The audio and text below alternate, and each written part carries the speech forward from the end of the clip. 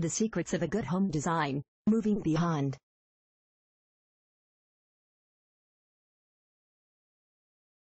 This article is not your basic primer on selecting your dream home, nor does it contain the list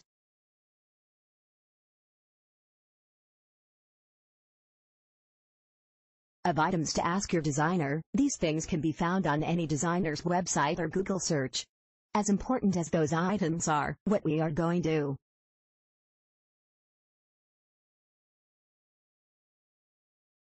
do here is drill down into the design a little, bypass the fanfare, and talk about some specific concepts that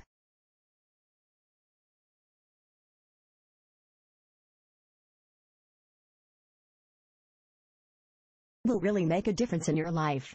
Matching your house to your lifestyle begins with an exploration of your needs and wants. Most home designers will have some type of discovery process that will help identify the basics for your home design. It will start with the configuration of your lot and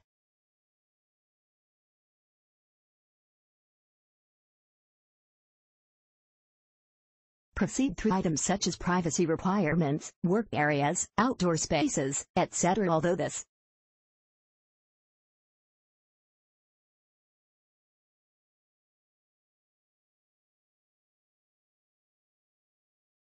process is critical to your project, it rarely drills down enough to transform your design into a home that will serve your needs for a lifetime. Here are 2 keys of good home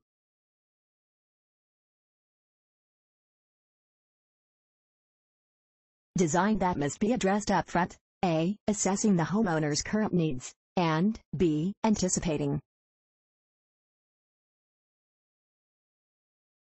the future needs of people living in the home. Before you say yeah,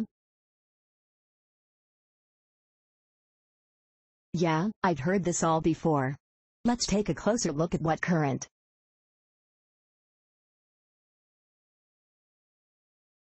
needs entail.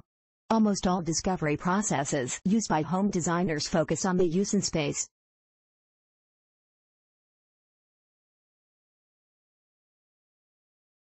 requirements of the rooms in the house. This is good, but too little attention is given to the personal needs of the people actually living in the home.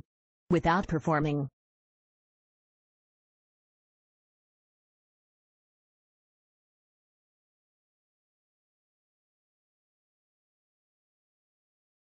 a comprehensive assessment of the client's functional abilities, identifying areas of the home where modifications are necessary is often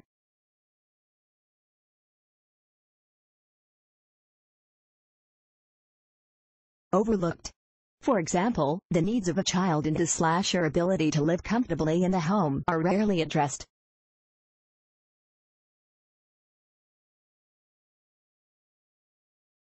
At the design stage, it's necessary to evaluate the child's current abilities and design an environment that works and grows with the child. Some easy